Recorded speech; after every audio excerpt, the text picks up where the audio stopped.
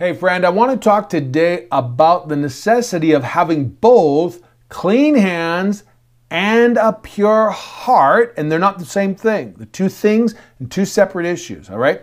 Clean hands and a pure heart when it comes to experiencing God and even seeing results when you pray.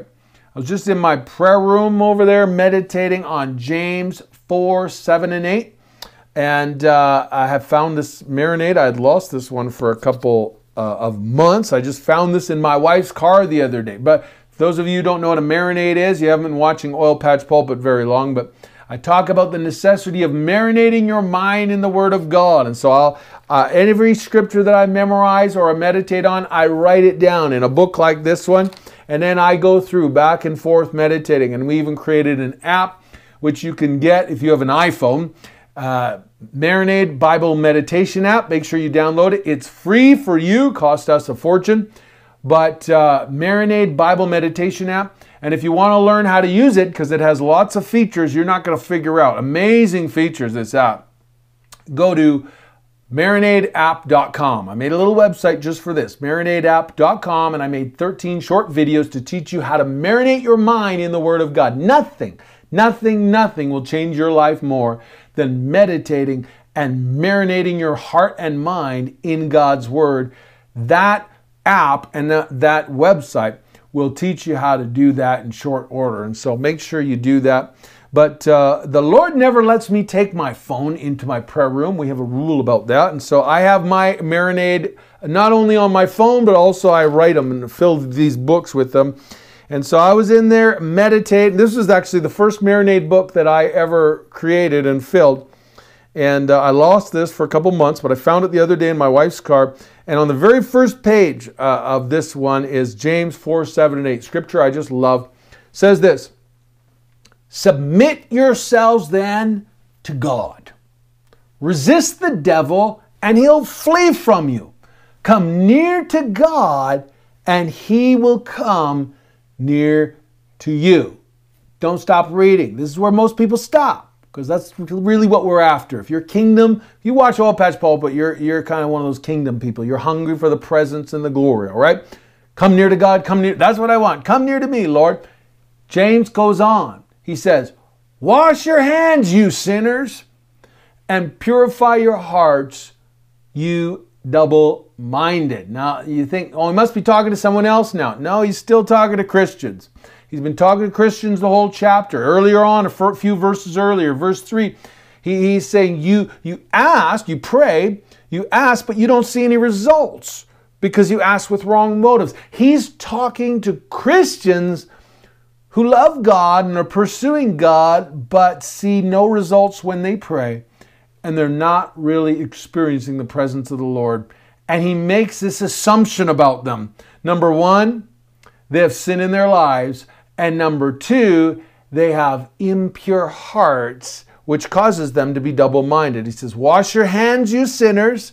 Hands and heart. Okay, friends, say that with me. Hands and hearts. Hands deal with sins that you might commit. Heart deals with what are you pouring into yourself? And are you clean on the inside? Hands deal with more like outward sins. Heart deals with the stuff in the inside. And he says you've got to have both. And we see this in other passages of Scripture. Actually, this morning I was meditating and just looking at different places through the Scripture. There's many, many places where you'll see your hands and your heart both have to be engaged if you really want to experience the presence of God. Psalm 24 verse 3 says, who may ascend the hill of the Lord? Who may stand in his holy place? He who has clean hands and a pure heart. I often preach on holiness because I'm a kingdom preacher, and holiness, clean hands you might say, turning from sin, repenting of sin, leaving sin. Holiness is a necessity if you want to live a kingdom life. But it's not the only ingredient. It's not only necessary that we have clean hands, it's also necessary that we have pure hearts. And the way we have pure hearts is by spending time with Him. It's not just turning from your sins, but it's also turning to Jesus. It's what I was doing this morning when I was in my prayer room, on my knees, just meditating on the scripture. Remember, Jesus is the living word. When you meditate on the word and you fill your heart with the word, you're filling your heart with Christ. As I'm in there, I'm meditating, I'm memorizing, I'm chewing on these scriptures, and I'm talking to Jesus about the word of God. I don't read my Bible and then pray. I mix them together. I'm meditating and I'm praying. And this is called relationship with Jesus. For those of you who get bored when you pray, it's probably because you're not meditating on the Word of God when you pray. The Word of God is the greatest key to a powerful prayer life. Listen, the Word of God, meditating, memorizing Scripture, and chewing it over is the greatest key to a powerful prayer life, because you go in there not knowing what to say. And that's what Paul says. We don't know what to say. But listen, as you meditate on God's Word, then the prayer just starts jumping out of you. I'm meditating on something, I'll say, God, did you really say that? Do you really mean that? Oh, thank you for this promise. Help me to enter into it. Give me the faith that I need to receive it. And so meditation and marinating on the Word of God and talking to Jesus and spending time with Him, that is the key to effective prayer. What happens is the Word of God washes us, cleanses us. We're cleansed by the washing of the water of the Word, the Bible says. And what happens is you end up leaving the prayer room with a pure heart. You're not going to get a pure heart just by quitting smoking, okay? You're not going to get a pure heart just because you stopped looking at porn. Purity of heart comes from spending time with Jesus. And the result of that, James alludes to this, is it leads to a life that is not double-minded, okay? He says, purify your hearts, you double-minded. He's assuming that if you're double-minded, you don't have a pure heart. And if you don't have a pure heart, you will be double-minded. You say, what's double-minded? Double-minded means some days you're up, some days you're down. Is that you? Double-minded means some days you believe God and some days you don't. Double-minded means some days God can trust you and some days He can't. Double-minded means that some days you're going to say yes to God and no to sin, and some days you're going to say yes to sin and no to God.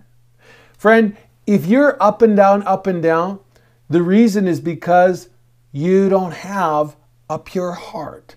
Okay? I'm not trying to hurt your feelings. I'm just telling you a fact. This is a biblical fact. And if you don't have a pure heart, it's because you're not spending enough time with Jesus. And so here's your homework today. Yes, repent, turn from your sins, but maybe you've already done that. Maybe you've dealt with the major stuff that you can see. Make some time for Jesus. Take the Word of God. Take your Bible, take your marinade, take your app. If God lets you take your app into the prayer room. Meditate on the Word. Marinate your mind. Spend time with Him. Talk to Him and watch what happens. He'll purify your heart. And when you leave the prayer room, you'll find you're not nearly as double-minded as you were before. Do this every day for a week or a month. You won't be double-minded at all. You'll be a person who believes God, trusts God, and wakes up. I just pray that when I get out of bed, the devil gets nervous. Why? Because I'm not double-minded. Because I'm a man with clean hands and a pure heart. I got a vision for God, and I'm going to fulfill it in Jesus' name. I pray that's true for you too. Listen, if you haven't already, make sure you sign up for Oilpatch Pulpit, our email list. If you haven't, don't trust Facebook or social media to get all these messages to you. You won't hear most of them. Join our community. All you have to do is send me an email to feedback@oilpatchpulpit.com. And by the way, if you're in business, remember this, if you're in business or you feel a call to business or marketplace or wealth creation, make sure you send me a special email and just also same email, feedback@oilpatchpulpit.com. But just send me a note and say, Steve, send me your business stuff too, because we're going to be doing in the future here some special episodes on business and wealth creation. and that sort of thing. And we're going to have kind of a group that I'm going to send some stuff. So if you're hungry for that, make sure you let me know. Feedback at oilpatchpulpit.com. Anyways, hope that was a blessing to you. Like it, share it. See you soon.